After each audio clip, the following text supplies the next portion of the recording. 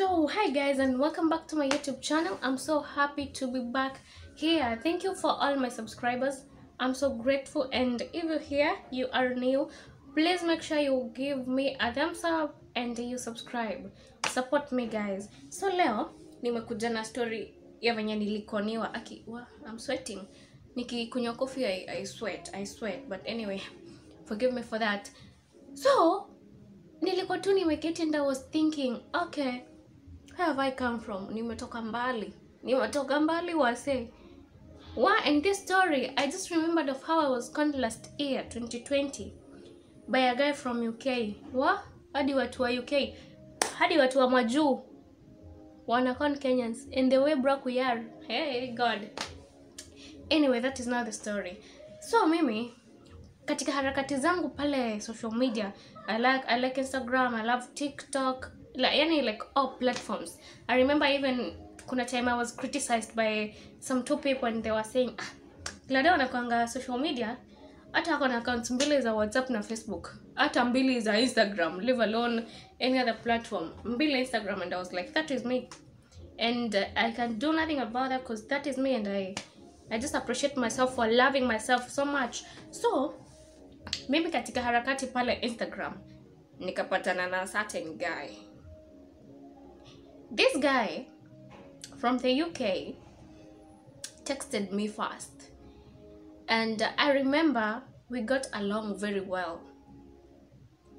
Tulisikizana, yani ile mpaka unaona okay, yeah, this is it, this is gonna be. Little did I know what is gonna happen. So every day we used to talk. Ilikuwa March 2020. Yeah, March 2020. That is when we started talking. Around up on March, February, I'm not so wrong.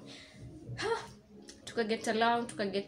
Ikafika point like we were trusting each other now. By this time we were talking and have shared a lot of things, and yeah, ikafika hii point. This guy told me, I wanna send you some gifts from UK to your place, from UK to Kenya. That made me really so happy. I don't know how to express it, but I was so happy. Time ya corona, umetumiwa gifts kutoka UK, and it is your first time to interact with a guy from abroad who is not even your relative or whoever, just a random guy na mmeget along vizuri. Humstemai hata wewe ungekata. I'm sure hata wewe haungekata. So this guy here is he, and he says that nitakutumia, and by sasa the following week utakuwa umezipata, cause I'm gonna send them in the course of this week. Wacha anitumie picha za zile vitu alikuwa anataka kunitumia. He sent me a laptop. He sent me an iPhone. Was it an iPhone or just a random phone? Just a random smartphone. Handbags zinafanana na viatu. Jewels, sijui designer sprays. Mimi kuona hiva, I was like, oh, I have to get this. Kwanza hizi nguo venye zinakaa tu size yangu. Actually kwanza alikuwa ameniuliza size yangu, navanga trouser size gani, skirts size gani, viatu size gani. So nilikuwa nishamwambia as we were talking before, and he told me, okay, I'm gonna send the photos, you see if you like them. If you like them, then I'm gonna send the gifts to you. Mimi ni nani? The Kenyan, the Kikuyu I am.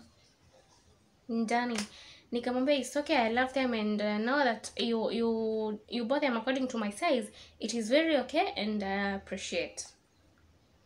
So the following day, actually not the following day, like after 2 days tumeongea, amenitumia picha, akanitumia another photo akiwa kwa parceling, kwa hii place ya kuparcel vitu stuff hivyo. So alikuwa ashazi seal kwa box, amefunga vizuri, ameweka hadi sijui ni masel tape in such a way now you can't open. And actually there was money guys. Oh my God, I forgot, kulikuwa na pesa hapo ndani. Kulikuwa na pesa in the box. Alikuwa shanitumia pia venye amezipack kwa kabahasha, and now in the box, and wrapped the box with cell tapes venye una wrapping kitu ndo isifunguliwe na anyone along the way or such stuff.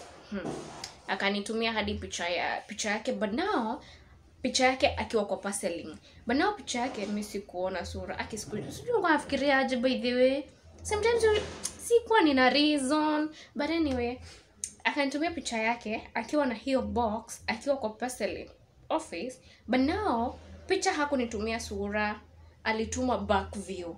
So me ananionyesha back view na box hapo that he is in the parceling office sending the baggage to me. Wow. Oh my god. Watu mtaenda hell. You will go to hell, you guys, you will go to hell. So akanitumia, and so I was convinced that now, oh my god, he's sending these things, and wow, he's such a good guy. Kidogo kidogo the following day akanitumia certain code. So hii code ilikuwa sijui ya identify my mzigo when it comes to Kenya, or I don't know what the hell I was supposed to do with that code, but niliambiwa when you are called by the customs, custom or whatever, if you call from the custom office, you will give them this code. Nikamwambia it's okay. Mimi nikaamini story yote, because now the process is okay. It's besides I'm not spending anything, so the process is just okay with me. The following day tena I was called by a certain woman. Akaniambia, hey, this is Gladys. Nikamwambia, yeah, it's Gladys. You have a parcel from UK, England, na inafaa ikuje Kenya, na ishafika. Actually ilifika on a Monday morning, and kuna code yote alikutumia, mwenye alikutumia parcel unitumia hiyo code. Nikamwambia, yeah, alinitumia code, so send me the code. Nikamforwardia the code.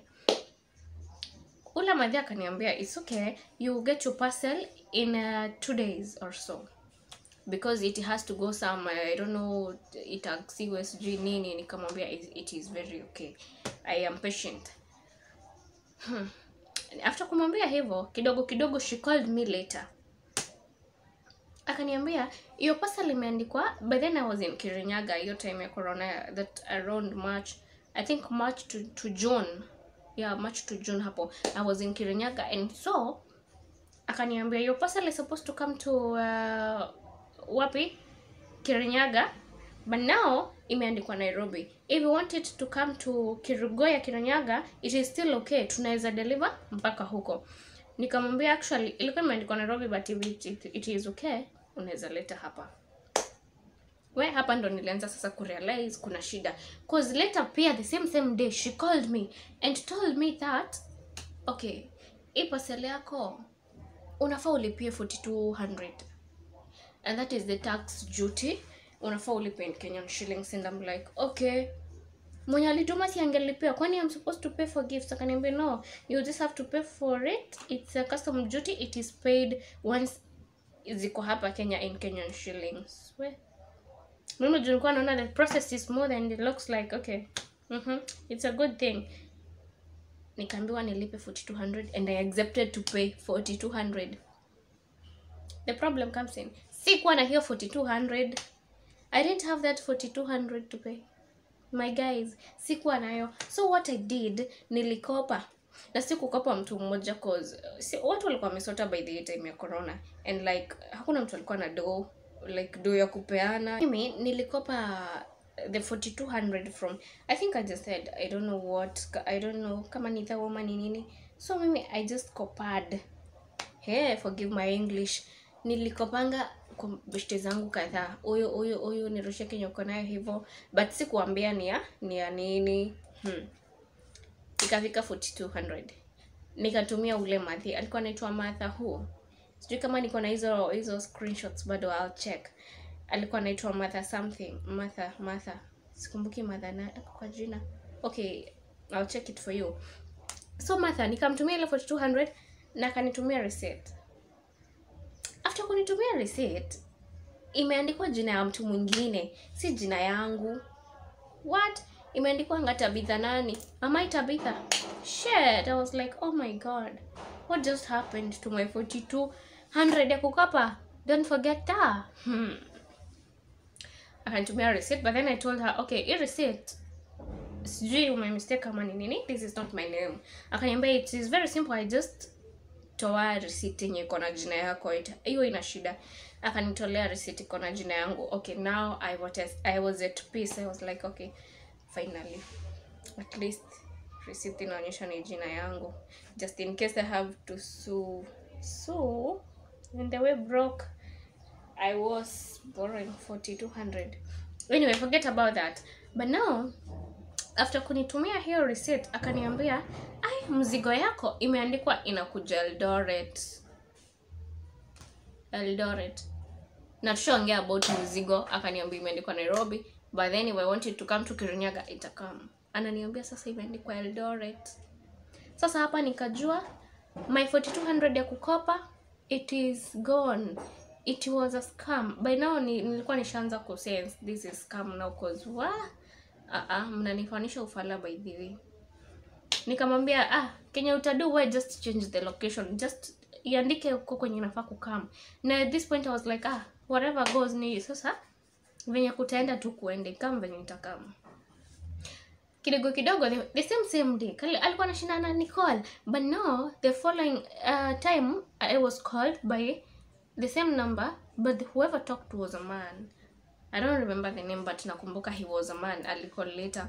Akaniambia you were called before and told that your parcel is here nini. But now, whereas it was checked by the machines, zikifika pale inaonyesha box yenye ulitumiwa kuna pesa. Na hiyo pesa imepita kiwango yenye pesa unafaa yenye inafaa ku come through in Kenya as a parcel. I don't know there were how many euros. Haiwezi kubalishwa kupita hapa kwa sababu that's a rule in Kenya and it's broken. So what you need to do, unafaa kuwa na certificate called money laundering certificate. What? Hata nilikuwa ninajua hata ni nini. Yani sasa money laundering ukuwe nayo ndo hii pesa yako ikubalishwe kupita. Kumbuka nishalipa 4200 za kukopa, don't forget. Now he's telling me to pay another 5000 to get the certificate. Na ananipatia options, ananiambia it's either you get the certificate yourself from the authority, the offices zenye zinafaa, sijui hata ni gani zenye zinafaa kupeana the certificate, or you send the money to us as the customer company. Sijui ni kuende, we'll just do it for you, so you choose. Hey guys, scam is real. Mimi nikamwambia sasa I'll know what to do, call me later, I'll know what to do. But by sahi najua there's nothing I can do, nisha realize ni scam and I can't pay. Mimi siwezi kopa dhao zingine 5 after kukopa 4 ati ndio nilipia mzigo. Hata wacha nivae nguo zenye nimezoea, wacha nizoee kwenda Gikomba and the hell, but I'm not gonna kopa another 5000 for this shit. Haya, nikatext ule Ryan. All this time, by the way, I was telling him the process yote inaenda. I've been called, nimeambiwa hivi na hivi, nimeambiwa nilipe 42, but nini hivyo. But hata sikumwambia nimekopa. Sikumwambia nimekopa. So mimi venye niliambiwa nilipe hizo 5k zingine, nikamtext nikamwambia wananiambia mzigo imefika, but now after paying the tax duty they are telling me to pay for a laundering certificate. Kuniendaje? Akaniambia whatever they ask you just pay, because they are your gifts, unless you don't want the gifts. Why iskeni venye niambiwa?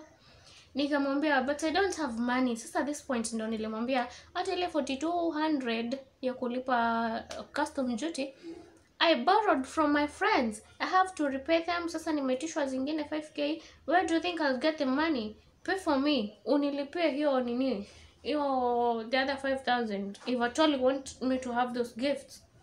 Akaniambia me I don't have money, I packed my euros in your box, na sasa wewe ndo zitakufikia, I don't have any other money. Nikashangaa mtu anakutumia hizo gifts zote mpaka iPhone akiwa bila pesa. Kwanza 1500 ndio watu wanakosa.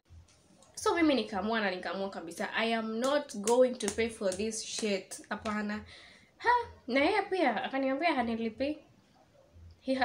Ati nilipe tu, then I'll get the money there. Mimi na mambo zangu nikamwambia si basi unilipie, then when the money gets to me I refund you. Nichukue hizo euros, I do what, I exchange them, ama sijui whatever I will do, me hata sijui, but I will refund you when that money that you sent gets to me.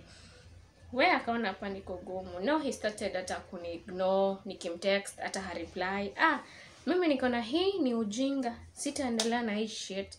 So when that guy called again, nikamwambia, okay, do you know what? Because he called me and told me, now that you're not paying for this mzigo yako, ikam, we're gonna keep it in the store.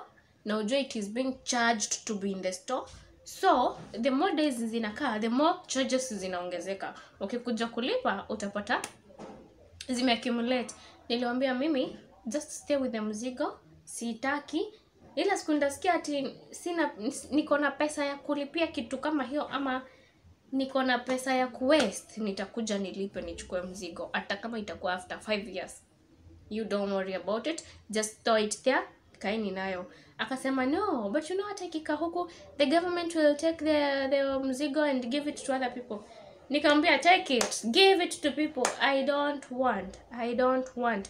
Cause nilikuwa najua sasa kupata kitu na struggle, ati nianze sasa nisaidie leo, nisaidie 500 hivyo mpaka zifike 5k just because mnafuata vitu zile hata sijui what the hell zimetoka wapi.